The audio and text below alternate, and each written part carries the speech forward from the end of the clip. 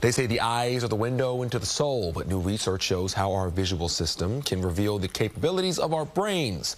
Bradley Blackburn shows us how eye-popping illusions are unlocking secrets. At the Museum of Illusions in New York, around every corner, it's a wonder for the eyes. There's a vase that's a face, art that moves with you, and a room that seems to go on forever. You're just mesmerized. You don't know where to look or where to turn. It's a fun house for our perception built for the TikTok age. But these visual tricks are windows into how the mind works, and they're fascinating to scientists too. The brain uses all the information it can get to figure out what's in front of it. Dr. Martin Doherty with England's University of East Anglia has studied one particular puzzle for years called the Ebbinghaus illusion. The two orange circles, which would you say is the larger? The one with the smaller blue circles, the orange looks larger.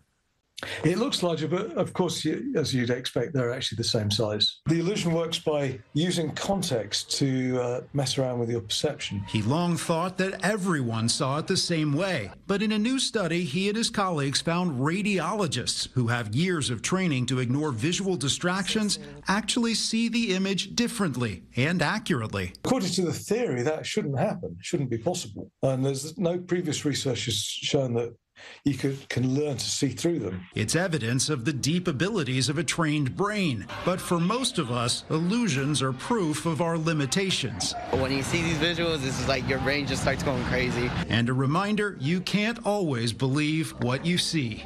Bradley Blackburn, CBS News, New York.